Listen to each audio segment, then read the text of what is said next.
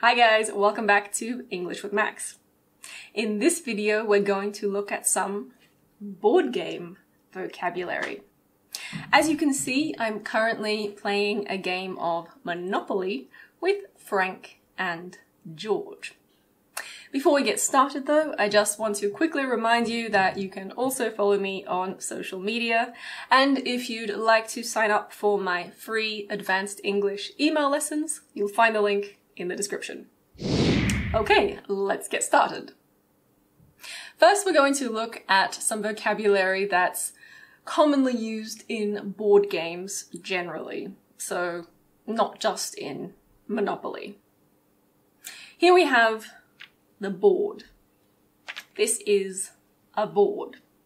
That's why these types of games are called board games. Next we have dice. This is an irregular noun. The singular is die, one die, and the plural is dice, two dice. We don't say two dies. Lots of native speakers actually say dice for both the plural and singular. So they say one dice, two dice. When I was younger, I was taught that that was incorrect, so I say die and dice, but languages evolve, so lots of dictionaries now say that both ways are acceptable. Now, if you do this, that's rolling the dice. To roll the dice. If there's just one, you could say to roll a die. Okay, now it is Frank's turn. If it's the time for you to roll the dice or to do something in a game, then we say it's that person's turn. In this game here, it is now Frank's turn. There you go, Frank. Do you want me to roll the dice for you? He's so lazy. There we go. You got a 4. 1, 2, 3, 4. Would you like to buy that? No? Okay. But look, Frank, you got a double. If the numbers are the same, that's called a double. You can get a double or roll a double. If you roll a double in Monopoly, you get another turn.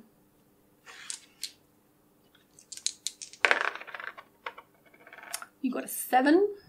1, 2, 3, 4, 5, 6, 7. And I think you own that one already, don't you? Yeah. Okay, now it is George's turn. We're going in a clockwise direction.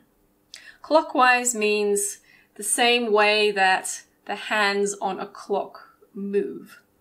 In other words, the person to your left will go after you. The opposite to clockwise is anti-clockwise. But in most games, the direction is clockwise. George, it is now your turn. Do you want me to roll for you as well?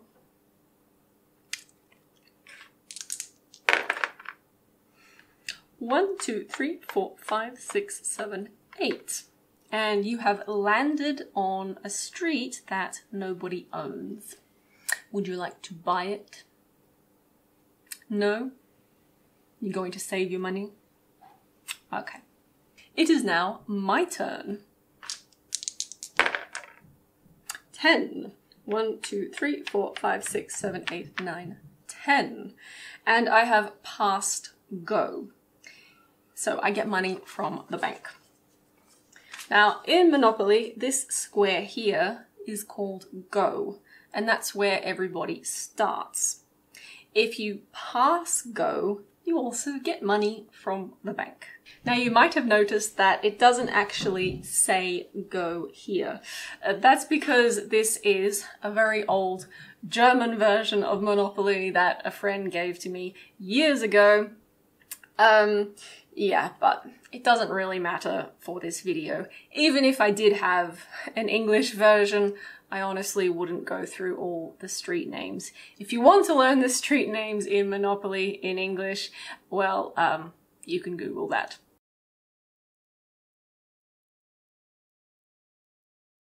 Another thing that can happen to you in Monopoly is landing here and going to jail. So if you land on this square here, you go directly to jail.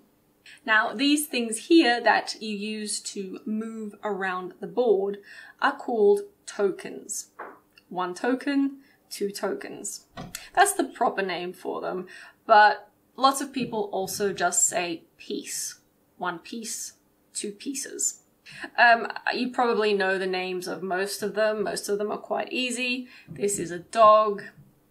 This is a ship. This is a hat. This is an iron. Be careful of the pronunciation. It's not iron, remember? It's iron in British English and iron in American English. This is a boot. This is the car. And here are a couple of words that you might not know. This is a thimble. Thimble. This is something that is used in sewing. And here we have a wheelbarrow. That's a wheelbarrow.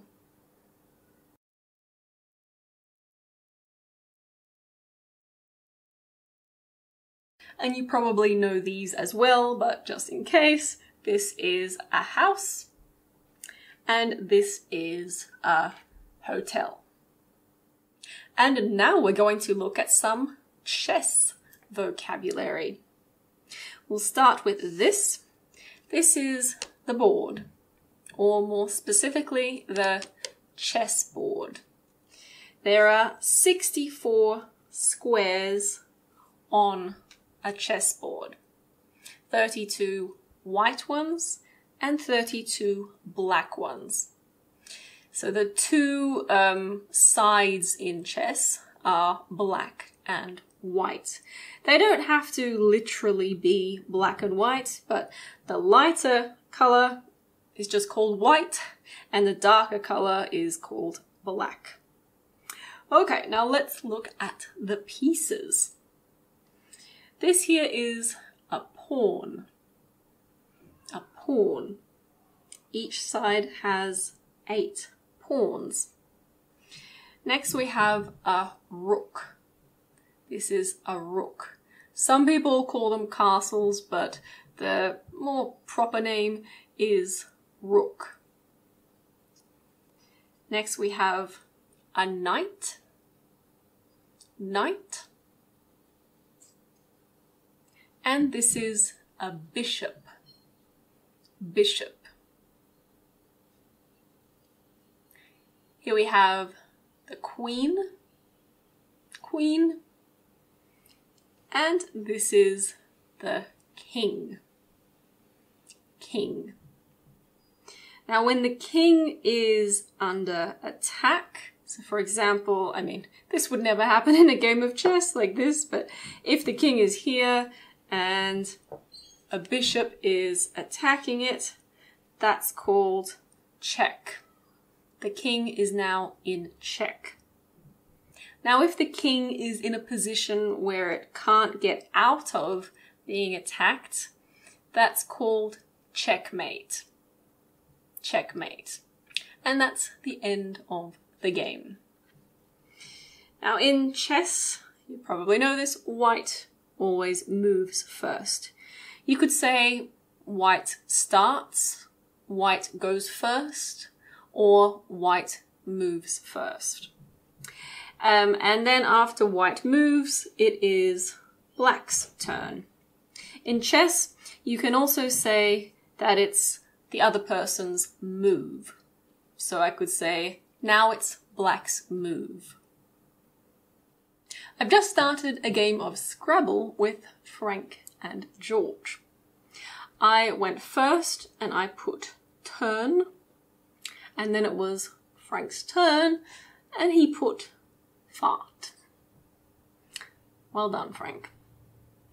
Now, I'm not going to go into all of the rules of Scrabble, but in case you don't know the game, you basically need to create words with tiles that you get. Each tile has a letter on it. Sometimes you will get a tile that has nothing on it, and that's called a blank tile.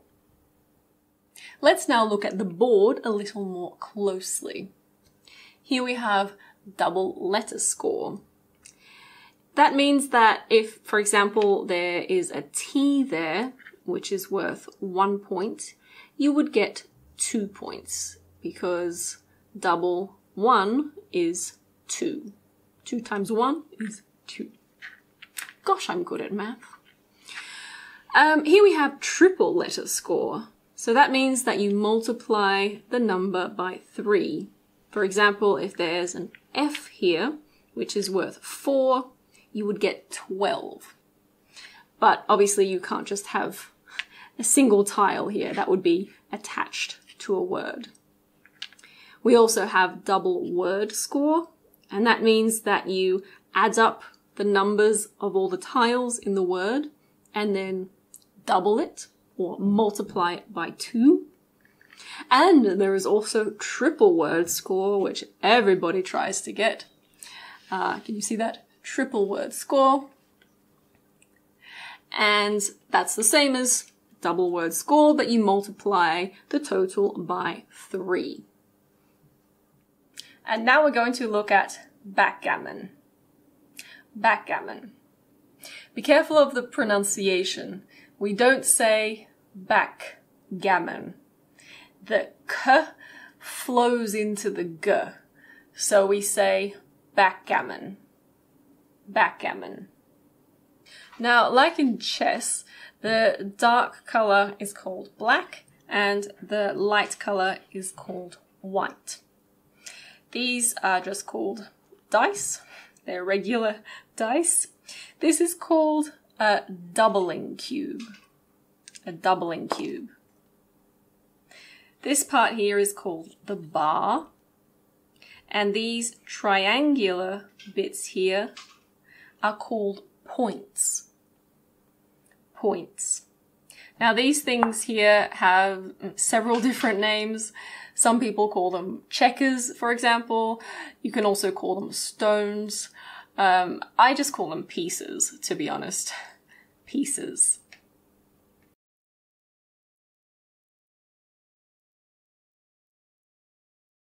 And finally, we have dominoes.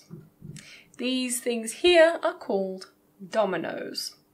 There are lots of different games you can play with these though.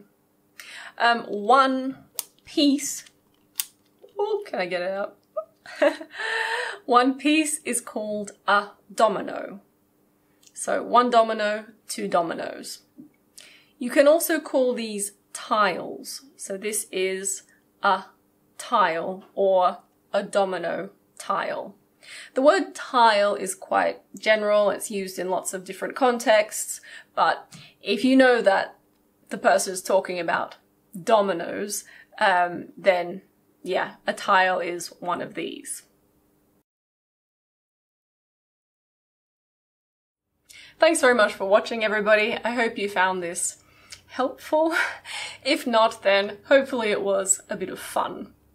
If you like the video, don't forget to hit the thumbs up. And if you haven't done so already, don't forget to hit that red subscribe button so you don't miss any new videos. See you next time. Help! Big red that there. Monty's making noise. House.